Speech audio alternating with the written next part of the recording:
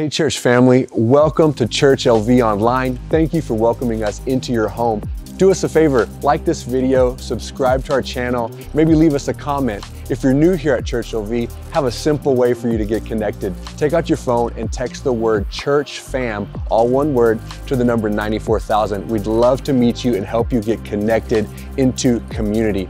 Well, hey, I know today is gonna bless you. Here at ChurchLV, we're all about leading people to encounter new life in Jesus, and I believe that that can happen right where you are. I want to encourage you, lean in, open up your heart, and get ready for what God wants to do in your life today. God bless.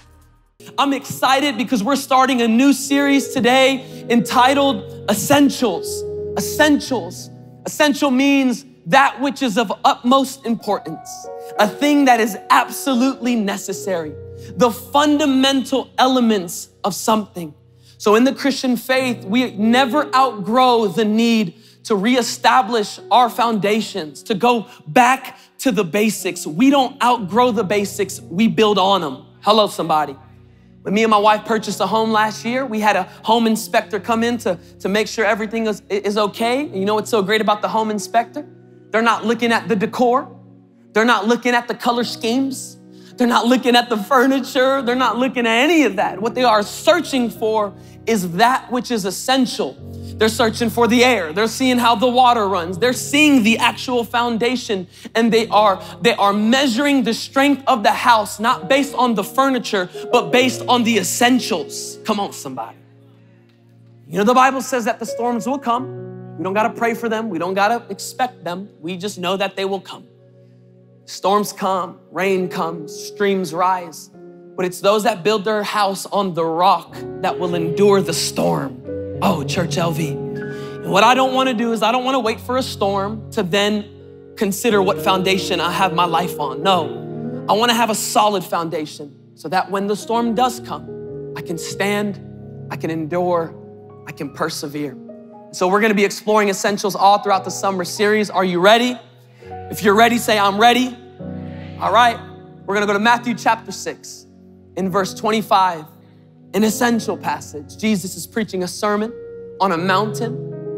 And if you've been in church, you're familiar with this portion of scripture. He says this, he says, therefore, in verse 25, therefore, I tell you, do not worry about your life, what you will eat, or drink, about your body, what you will wear. Is not life more than food, and the body more than clothes? Look at the birds of the air. They don't sow, they don't reap, or store away in barns, and yet your heavenly Father feeds them. Are you not much more valuable than they? Can any of you, by worrying, add a single hour to your life? I don't think Jesus was sarcastic, but when I read that verse, I'm like, you were sarcastic here. You had that tone like, can anybody add a single moment to your life if you're worrying? Worry doesn't add to our life, it takes away from our life. That's why Jesus wants to address it. Next verse, it says, why do you worry about clothes? See how the flowers of the fields grow? They don't labor, they don't spin. Yet I tell you that even Solomon in all of his splendor was dressed like one of these. If that is how God clothes the grass of the field, which is here today and tomorrow is thrown into the fire, will he not much more clothe you, you of little faith? So do not worry. Do not worry. Look at that, Jesus, unless you didn't get it, or unless you got a word from God and that anxiety crept back in, or that worry crept back in, Jesus knows that worry and anxiety is a little insidious. They'll come back over and over and over again. So he reminds us, hey, don't worry. Well, don't say, what shall we eat? What shall we drink? Or what shall we wear? For the pagans run after all these, and your heavenly Father knows that they need them. But here's the verse. This is Pastor Benny's life verse, one of my life verses. When I was 16, I read this. It brought so much clarity to my life. He says this, seek first his kingdom and his righteousness, and all these things will be given to you as well. As we start this essential series, I want to preach a message today with the title, The Principle of Priority. The principle of priority. Write that down if you're taking notes, which you should, because those who take notes get a front row seat in heaven. I don't know, that's not biblical. That's heresy. Take notes today, the paper doesn't forget. Let's pray in this atmosphere. Lord, we love you. We count it an honor to gather together under your name, Jesus. We count it an honor to be able to worship you in this country and around the world. We count it an honor, Lord, to be able to hear a word from your word and to be filled up again. We thank you for everybody here, every first-time guest, every regular. Speak a word that shall not return void in our life and produce a crop in our life. 10, 60, 100-fold. In the mighty name of Jesus, we pray. All of God's people said amen, amen, amen. The principle of priority. One of the great human struggles and one of our tendencies in the human existence is our tendency to overcomplicate that which is simple. Oh, we love to do this. So on Friday, BJ Perez had a 21st birthday. Come on, BJ Perez turned 21. It's crazy. So give him a Pentecostal handshake. BJ is the PK, one of the PKs of our church. And so a Pentecostal handshake is a handshake with some money in it. So hook him up. Don't tell him I told you. 21st birthday, it was at 6 p.m. And me and my wife were on our way to the party. And honestly, I was really tired. I had traveled that morning on Texas time. And so I was behind on sleep. And I said, babe, let's go through the Starbucks line. I'm just gonna, look, I'm a coffee connoisseur. I love coffee, but I'm not above Starbucks, okay? It will do the trick, okay? And so I went to Starbucks and all I wanted was 2 shots of espresso. It's the essentials, okay? 2 shots of espresso, simple. It should have taken, 3 to maybe 4 or 5 minutes at tops. And we ended up staying in this Starbucks line for 25 minutes. What's up with Starbucks, right? Like, I really don't believe it's because of the workers. I don't believe they didn't know what they were doing. They are trained. It has great culture in Starbucks. I know why I spent 20 minutes in that line. I know why. It's because the car in front of me overcomplicated a simple Starbucks order. And if that's your personality today at church, how dare you? Show of hands that you're the overcomplicated Starbucks order person. Come on, be honest in church. Oh, you're hiding. I know. You should feel the shame. I know. Can I get a frappuccino? 3 pumps of vanilla, 2 pumps of hazelnut, 1 scoop of matcha, extra ice, minus ice, shake it twice, put it in a venti cup. Like, chill. That's nasty, but that's not coffee, okay? That's blended cake. That's disgusting. Just because of that, I stayed in line for 25 minutes. That's why I love In-N-Out Burger as a last vegan, okay? In-N-Out is the greatest burger joint in the world, all right? Because it's simple. It's essential. Fresh cut fries, burger, got 1 choice of sauce. Just 1 sauce. There ain't 30 sauces, 1 sauce. In-N-Out Burger. And I'm not here using a Sunday sermon to critique burger joints, but, I like Five Guys Burger, but well, first off, it's just expensive. It's called Five Guys because it takes 5 guys to buy the burger, okay? Man, ChurchLV. I've been holding on to that bit for a minute, bro. For a minute. All right. But there's just too much options, right? Put some, mushrooms on this and some jalapeno. It's good. It's just complicated. So I settle for the In-N-Out Burger, and they're anointed because they got John 3:16 under the cup. So after Sunday, you're gonna pick a restaurant, and I'm actually a fan of Cheesecake Factory. But if I can get honest, sometimes it's just too much. I like the bread. I like the free bread. I like the brown bread. It's just good. But that menu is thicker than the Bible, bruh. And sometimes it just overwhelms you. Like, what are we doing here? I came for lunch, not to read the book of Leviticus up in this hat. I just want to eat. It's complicated. We love to overcomplicate that which is simple. And we do this with our faith as well. I love the deep things of God. And so many people are like, I want to hear the deep things and explore the deep things of God. I believe that. I'm a Bible student. I love the deep things of God. But sometimes we ask for the deep things of God before we apply the simple things of God. We do this. We don't like direct access to God. We don't like that. We love layers. And so people will create systems to get to God and create faith-based systems that are not biblical, that you got to talk to these many people and pray these many prayers and rub this many rocks. Come on, somebody, and put this miracle water on your forehead. Then you can get into the presence of God. Jesus says, come to me. Come right to me. Talk to me. Simple. Talk to Jesus. We're over here talking to the universe. Don't talk to the universe. He created that. Talk to the source. Talk to the creator. Talk to Jesus. I don't know who that was for. We love to overcomplicate simple grace, the simple gospel, that we're saved by grace through faith, not by our own doing. It is a gift from God, so nobody can boast about it. But in our human nature, if we get honest, we love to add to the grace of God because we feel like it's too simple, it's too good. So we feel like our effort adds to the grace of God. Stop the madness. Your effort can't add to the grace of God. His grace is unearned, it's undeserved, it's not merited, it's a gift. But we like to overcomplicate it, don't we? Paul had a concern with a church in Corinth. He said, I'm literally fearful. He says, I'm fearful that you are being led astray like Eve was deceived by a serpent. Look what he says. He says, I'm afraid that your mind is drifting from your pure and sincere devotion to Christ. It's simple, it's sincere, it's pure, but sometimes we like to add a bunch of things to make our faith work. But Jesus loved to simplify overcomplicated concepts. So he takes the hundreds of Jewish laws and he said, the greatest law is this: love the Lord your God with all your might, heart, strength, and soul, and love your neighbor as yourself. That hundreds of laws turn into really one law: love God, love people. Simple. I pay a counselor to tell me simple things because in life, I overcomplicate things.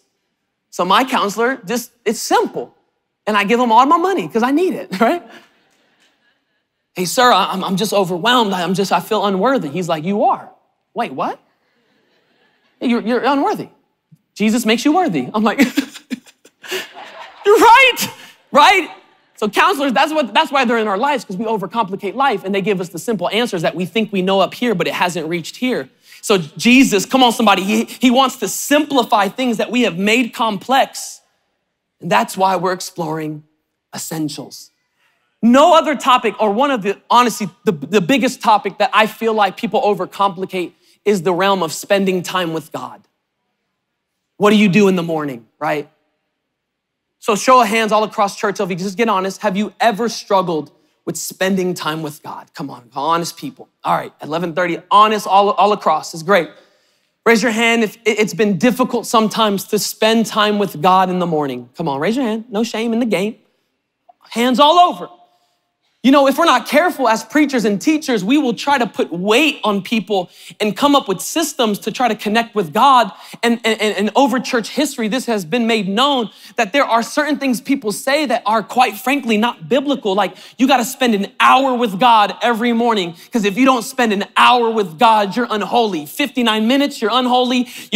1 hour, you're holy. Come on. You got to pray this prayer this many times. Hail Mary, full of grace. You got to go to this place and kneel this way and look that way. And if we're not careful, we are putting burdens on people, and we treat spending God more as a burden than it is a blessing in our life.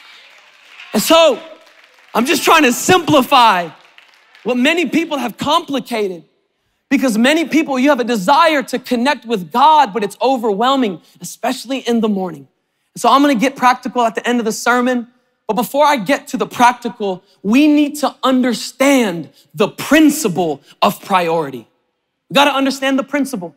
Matthew chapter 6, Jesus takes a complex issue, anxiety and worry, and he simplifies it. He says, seek first the kingdom of God. Seek first the principle of priority. Everything else will be added unto you. I love that Jesus talks about worry. I love that Jesus talks about anxiety. He was talking about it 2,000 years ago, and they didn't have an iPhone.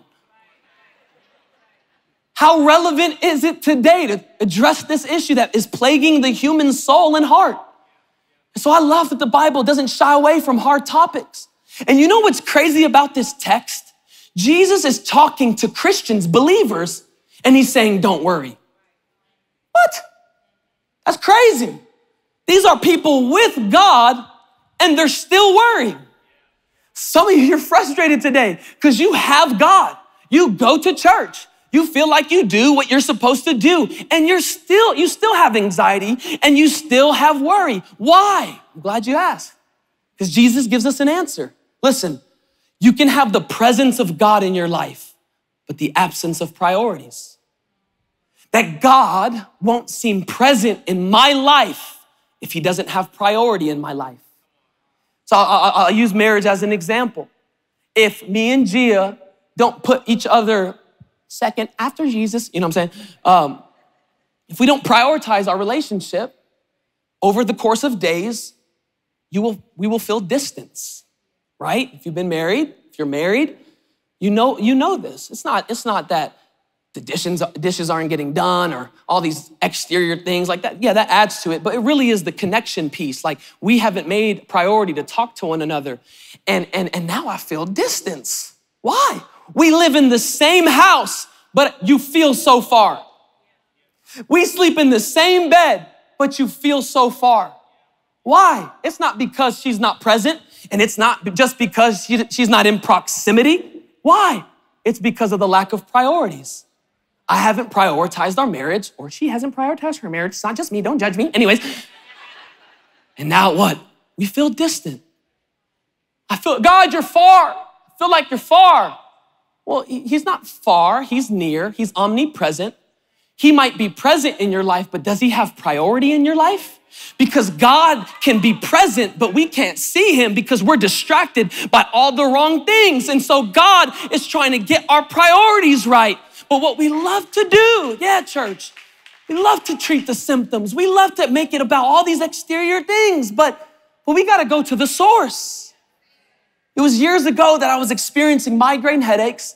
Nothing was working. I was drinking water. I was praying. I was working out at that time, and nothing was working, and I had migraine headaches. And a friend was like, hey, Mike, have you ever tried going to a chiropractor? I said, Chiro, what? Chiropractor. First off, that sounds expensive, and I never heard of this in my life. You all know what a chiropractor is? You know? And he's like, yeah. This the people that like crack your back, bro. Like, you should go. I was like, all right, I'll give it a shot. I'll give it a shot. And so I go to the chiropractor, and I get into the office, and the girl that was about to crack my back, she looked like the principal from Matilda. She was, I'm just trying to give you a visual. And so she was what we call swole, you know what I'm saying? And I was in this room, and she's like, lay down. I said, what? She, lay down. Oh, okay. So I'm on this little table, and honestly, I felt vulnerable. I was just like, what are you gonna do? She said, I need you to relax. All right. What are you gonna do? Relax. And then she goes, you gotta breathe in. All right, I was like, breathe in? I was like, all right, breathe in. So I was like, and then I exhaled, and this girl picked me up like a linebacker, and my back went, and the Holy Ghost descended on me like a dove, and I got my breath back. It was crazy. And then she did the same thing with my neck. Like, all right, trust me, lean, trust me, relax, trust me. All right, breathe in. Anyways, I got aligned. I kid you not, I wouldn't share this if it really did nothing. I kid you not, I have not struggled with migraine headaches from this point. And what I learned, and I was kind of blown away by, was it took an alignment to solve the symptom. And so my problem wasn't the headache. My problem was a lack of alignment. My problem was a spine that needed adjustment. My problem was order. Come on, church. My problem was priority. So what is the principle of priority? Write this down if you're taking notes. What you do first reveals what you value most. What you do first reveals what you value most. Are you with me? So I'm not making this up, okay? This is all throughout the Bible. The principle of priority is portrayed all throughout the Bible. The way the Bible starts is significant. Genesis 1:1, do you know it? The Bible says, in the beginning, God. That's significant. The Bible doesn't try to debate God. The Bible doesn't act like you don't believe in God. The Bible is just, in the beginning, God. That's significant. That's the principle of priority, because how the Bible starts reveals what the Bible values. And I just need to burst somebody's American bubble today. The Bible isn't about you. The Bible isn't about me. We are not the center of the Bible story.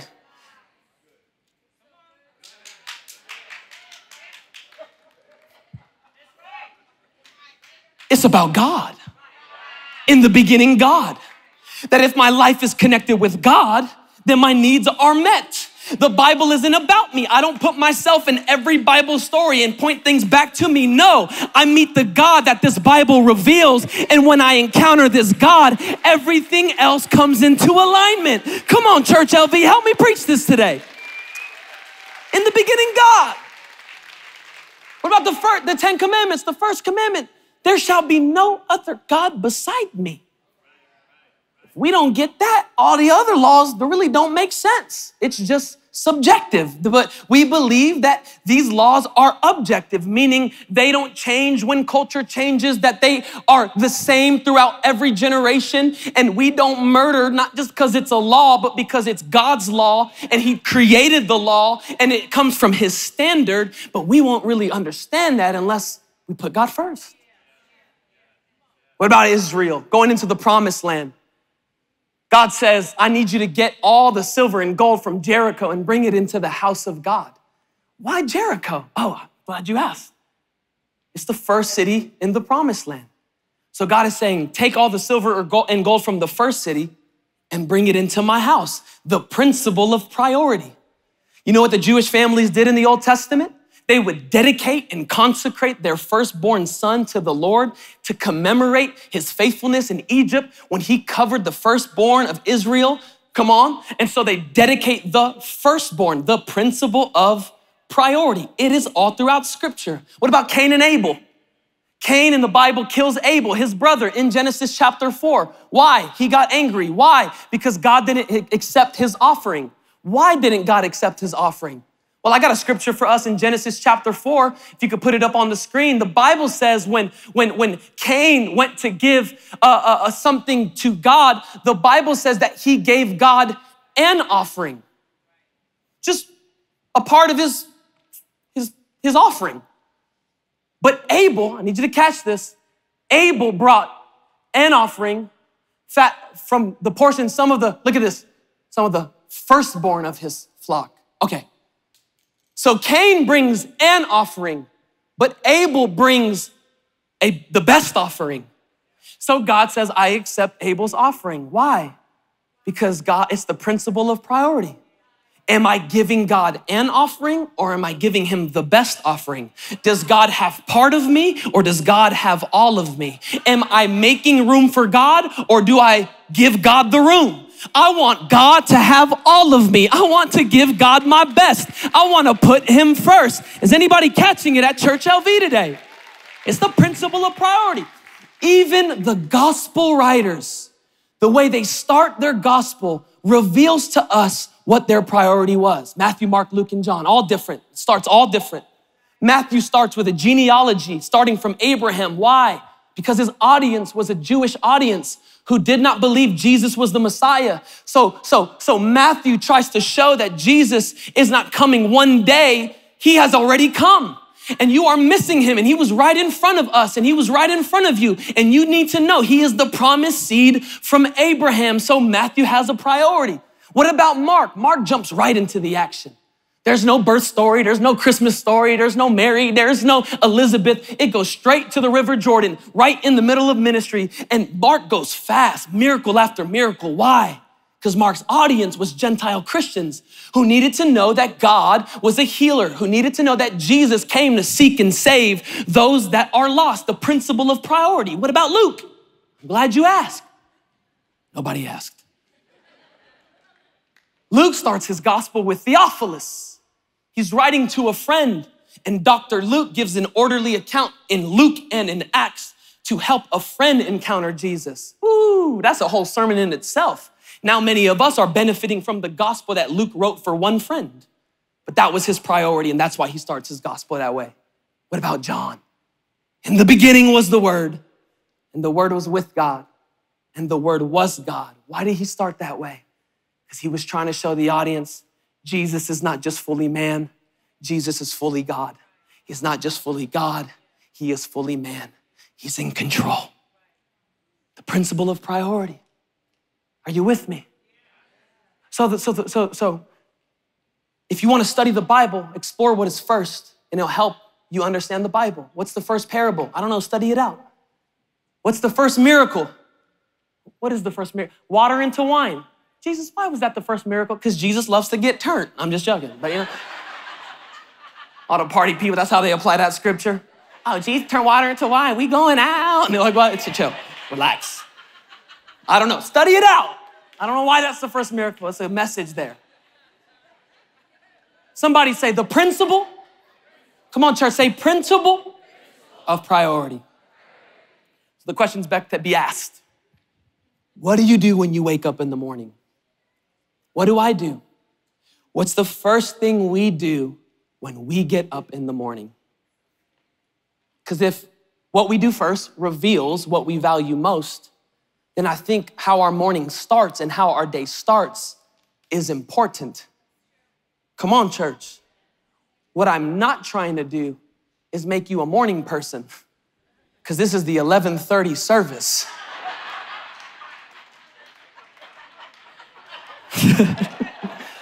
I'm trying to show us a principle, and however God would love to apply it to your life, apply it. But I'm trying to help you to know what to do when you wake up, whether it's 5 a.m. or the crack of noon.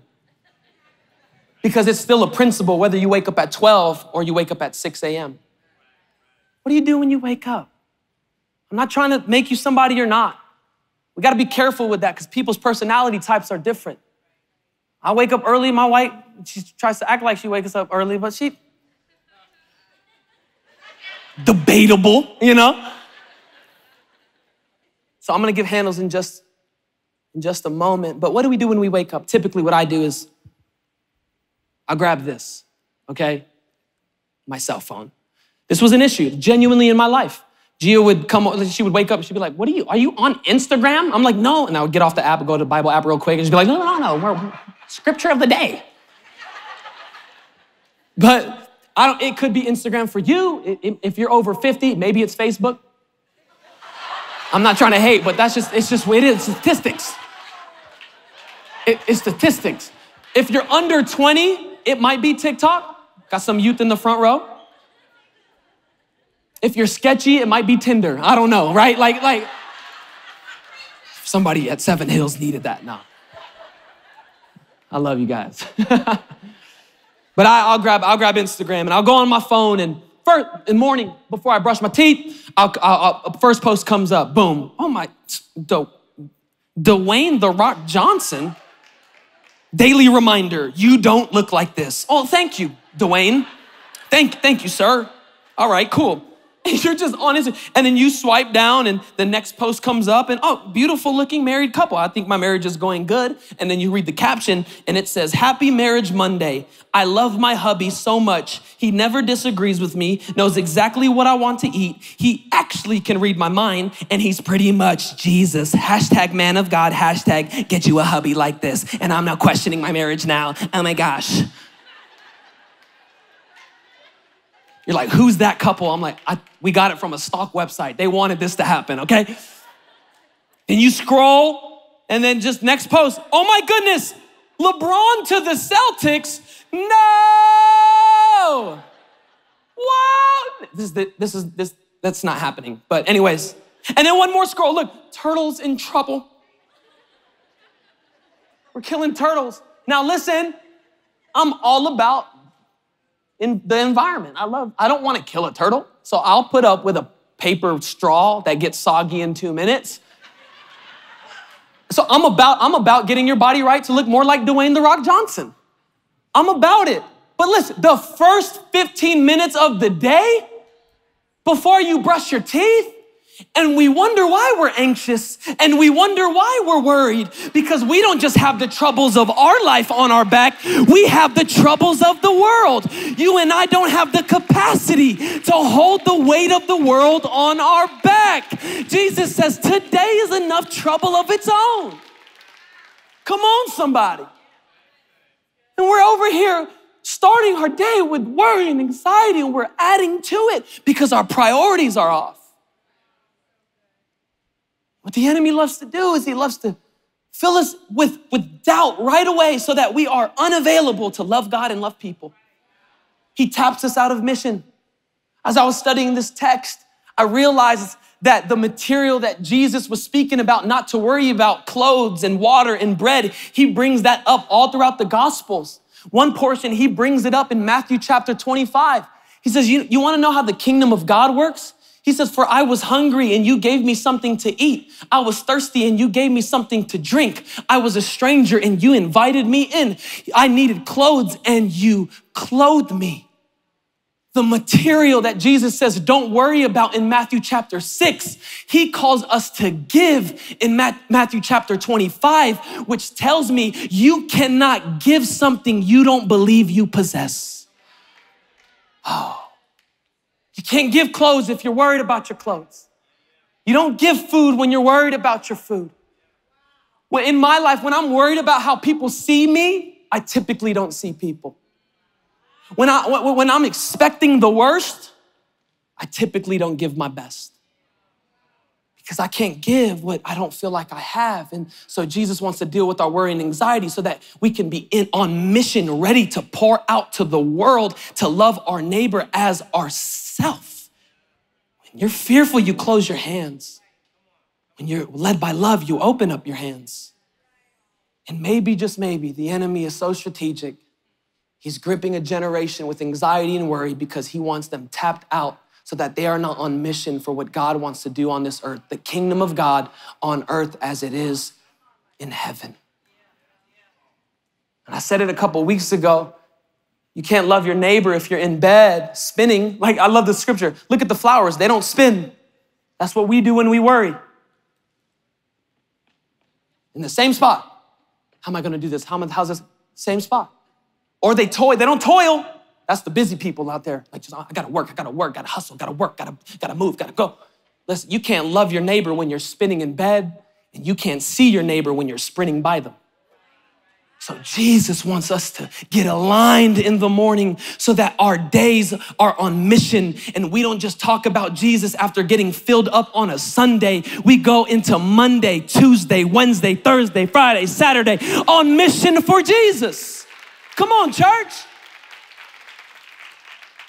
It's a noble task to want to make a difference, but you can't make a difference until you're made different. It's okay to want to impact the world, but we need an impartation from God. It's okay to want to pour out, but we got to get filled up. It's okay to want to change the world, but we have to change the way we think. You can't be a light without oil. So every morning I got to get aligned with God to get some oil from God so that I can be who he's called me to be every single day. Wow. As you think about Jesus, the most effective man to ever walk planet Earth. One commentator said Jesus was a man, he had a non-anxious presence about him, non-anxious. He walked around secure. My goodness, he slept in the middle of a storm. He was walking on what people were overwhelmed by. Yeah. He was calm, cool, and collected when chaos came. He was the flight attendant that you look at when turbulence comes, because if they're doing okay, I should be okay because they've been on this flight before. How does Jesus look like in a storm? I'll tell you how he looks like. He's sleeping in a storm. How was Jesus so effective? How was Jesus so on mission? How is it that he knew who to pray for and knew where to go and where not to go? How did he know all this stuff? How is it that all his works can't even be contained in a book? We only have part of his life in the Bible. Why was Jesus so effective? Well, he was God. No, he humbled himself to be man, and he showed us an example to follow. And we know more about the patterns of Jesus than pretty much anybody else in scripture. And littered throughout the gospel, we see Jesus waking up in the morning, going aside, praying to the Father, and getting filled up again. He would retreat, get filled up, and he would re-enter and pour out. We know the patterns of Jesus. What do we do when we wake up? I want to get practical today. And so if you didn't write any notes, take out your pen right now. I want to give you handles, and by no means are these handles an arbitrary set of methods that you need to apply it or you won't connect with God. No, these are essential handles that I have in my life that I've learned from Scripture that I hope you would implement in your life in whatever personality type you have. Okay? Are you ready? What do you do, Michael, when you wake up in the morning? What is your pattern? How do you put God first? Well, the first thing I do is, number one, I say the name of Jesus. I say the name of Jesus. Sounds simple, I know, because sometimes the simple answers in life solve the complexities of life. So literally out of my mouth, I go, thank you, Jesus. Or some days I wake up with anxiety. It's more of like a prayer. It's like, help me, Jesus. But I say it I don't yell it because my wife is sleeping right there. Don't wake up, Jesus! Don't chill. But I say the name of Jesus. I want to remind somebody at ChurchLV today, there is power in the name of Jesus. It's not a magic wand. His name is connected to his person, so wherever his name is spoken, his presence invades that space. Jesus told his disciples, use my name. And they came back after using it and they were blown away. Oh my goodness, even the demons submit to us in your name. David writes in the Psalms, in the morning, I run to the name of the Lord because the name of the Lord is a strong tower and the righteous run to it and find safety. There is power in the name of Jesus. I'm telling you today, if you start your day with the name of Jesus, it puts things into perspective because now you're not treating the day as a curse. You're treating the day as a blessing. Sickness is a powerful name, but it's not more powerful than the name of Jesus. Cancer is a powerful name, but it's not more powerful than the name of Jesus. Anxiety, powerful. Worry, powerful name. It's not more powerful than the name of Jesus. And the Bible says that at the name of Jesus, every knee will bow and every tongue will confess that Jesus Christ is Lord. I want to give a tip for anybody right now experiencing demonic activity in your soul, in your life, in your dreams, in your home. You don't got to call an exorcist. You don't got to hit up the local priest. You begin to declare the name of Jesus over that situation, and the name makes demons tremble. The name of Jesus makes hell shake. There is power in the name of Jesus. Give God a 5-second praise break if you know that the name is above every single name. Oh. Say the name of Jesus. Ooh, there's power there. So number one, I say his name right in the middle. That took 3 seconds, and my day's already going better. Number two, essential tip, essential handle. Turn on some worship music. Michael, did I come to church to hear this? Really? Yeah, because sometimes the simple answers in life solve the complexities of life. You'd be surprised how many believers don't fill their room with praise in the morning because we're hustling and bustling. And we got another playlist, Lil Emo playing on our Spotify playlist. And I pastor a younger generation. I'm trying to help them. I'm all about music and expressing your emotions. In the morning, though, I'm already negative. So I need something to fill my soul that's good. And I'm blown away that we live in a time where we have the most access to connect with God, but we feel the most distant from him. Like you don't even have to go and play the music yourself. You go, hey, Alexa, play Maverick City music. And she'd be like, all right, got you, playing Maverick City music. And then boom, worship. Worship is powerful. Why do you play worship in the morning? It changes the atmosphere in the house, in the car, in the shower. Ooh, So I turn on worship music and I just let it play and I'm worshiping the God and I'm praising God because I want to start my day with a worship song in my heart. You ever get the wrong song stuck in your head throughout the day? Like you didn't even mean to, you're just walking around like, I like big butts and I can't. You're like, why is what, wow. I played in a commercial, now you're like, what? Oh, you ever have a worship song stuck in your heart though? You just in work, just hallelujah. Thank you, Jesus. Amazing grace. How sweet. While somebody's ordering a complicated Starbucks order, the sound that saved a wrench like me. I try to hit the high note. Like me.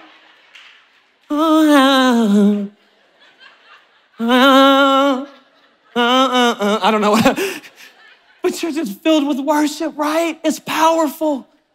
We don't just praise God because we're grateful, which we do, and we don't just praise God for his attributes, which we do. We praise God because in scripture, we learn that it is a viable weapon against the enemy's tactics in our life. It is literally spiritual warfare. Come on, church. Worship is a weapon. The principle of priority, Old Testament Jehoshaphat, when they were going into a battle that they were overwhelmed by, and God says, don't be overwhelmed. This battle does not belong to you, it belongs to God. And so they sent out worship leaders in front of the army, which is jacked up because they got nothing to protect themselves with. But it was the principle of priority. Put the worshipers up front because we don't just trust in arrows. We don't just trust in our chariots. We trust in the God that has been faithful to us and he will fight our battles for us. Is there anybody at ChurchLV at Seven Hills that understands the principle of priority? Put them first. Worship God. Sing a new song unto God. Get a new song stuck in your soul. Come on. Oh, so I'm passionate about this because Paul even writes, when you're hanging out with one another, if you want to be filled with the Spirit, sing songs to one another. Spiritual hymns, spiritual songs, psalms. Literally in Ephesians, it says this. When's the last time you greeted your friend with a holy song? We don't do this, but how great, that's almost so practical. That's the new strategy against worry and anxiety. We all say, are you praying? Are you praying? Are you praying? Maybe the new question is, are you singing? Because you can't complain when you're singing. You can't stress when you're singing. And so sometimes we got to come to, hey, I know, okay, yeah, that's happening. You're like, okay, it's overwhelming. I get it. It's real storms. God sees it. Hey, are you singing? No, I really not. Let's sing. Let's sing together. Let's sing and make that room awkward with some worship with God. Come on, somebody. So say the name of Jesus. Turn on some worship music. Number 3, are you ready for it? The band could come up and I'm almost done. Number 3, get a God word. Get a God word. Hope this is helping somebody. Notice I didn't say read 5 chapters. If that you feel led to, do that. Notice I didn't say read for 1 hour. If you feel led to, sometimes it turns into that for me, but not every day, honestly. Sometimes it's just 1 verse. There's no condemnation because this is not a religion, this is a relationship. Some of you, you're not spending time with God because it's been a long time since you spent time with God. And instead of just spending time with God, you are overwhelmed with the condemnation of not spending time with God. You know what you need to do? Spend time with God. If you miss 1 day, don't miss 2. If you miss 2 days, don't miss 5. If you've missed a year of hanging out with Jesus, don't wait another day. I open up the Bible to get a God word. 1 little word. Sometimes it's a principle to apply. Sometimes it's a promise to hold on to. A lot of times it just connects me to the person of Jesus because all of the Bible points to him. And in his word, I encounter his person. But you gotta get a God word in your life. Your family is dependent on it. Your life is dependent on it. Your friends are dependent on it. You gotta get a God word, church. I need to get a God word every day. I won't cut it anymore. Gia knows when I'm empty. She knows when I'm irritated. I know when I am. I know when my soul is like, you gotta connect with God. Like, oh my, all right, I get carnal, I get mean. I'm just putting myself out there. To be honest, I get easily judgmental. You ever been there? You're just critiquing everything. You're like, dang, you haven't spent time with Jesus. I'm like, I know. I go back to the book. I get some direction, get filled up, because his word is like honey. His word is like bread. His word is like water. And we need the word of God to survive. I remember 3.5 years ago, me and Gia just got married. We were getting back from our honeymoon. And the next day, we had to take our young people to youth camp. And we were the new youth directors. And I've never been the person who was in the seat responsible for these students. I had a lot of pressure on me because these kids are crazy. Parents, your kids are crazy. No, I'm just joking. We're in this together. I was overwhelmed. We got back from just the greatest 10 days, 14 days. I don't even know how long. I forgot because it was a dream. But I got back home in our brand new apartment, barely any furniture in it, just fresh out of the honeymoon, taking our young people the next day. I got woken up at 1 a.m. at night because I was overwhelmed. I've never battled with anxiety at this point, never worried, but I felt pressure. I felt insecurity. I felt all the weight. I didn't think I had what it took to lead effectively. I had to preach 3 times. Before this, I was preaching 1 sermon every 3 months. Now I gotta say more stuff about Jesus. I was overwhelmed and I couldn't sleep, and my heart was heavy. And so I just did what I heard so many preachers say, and I heard so many people talk about. I took my Bible, I went to the place that I was in my Bible reading plan, and it so happened to be in the book of Joshua, and I was on the living room floor, lying down, overwhelmed. And I got to the verse in Joshua that said that God spoke to him before he walked into the promised land. He says, don't be discouraged. Don't be afraid. For the Lord your God will go with you everywhere you go.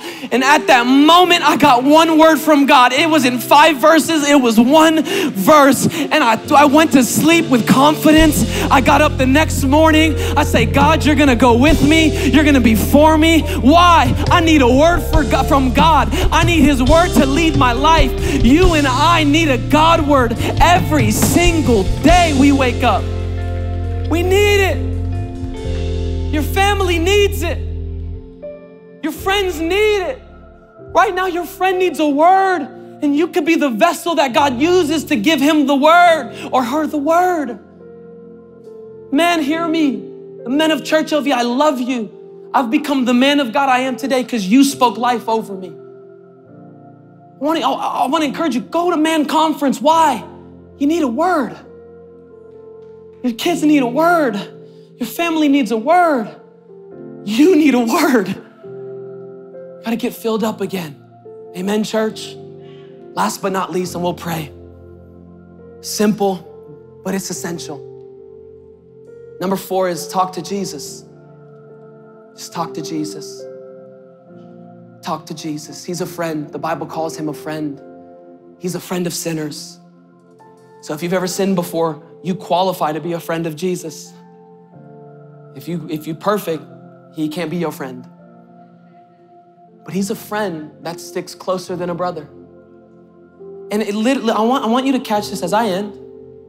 Jesus is not the concept of friendship. He's an actual friend.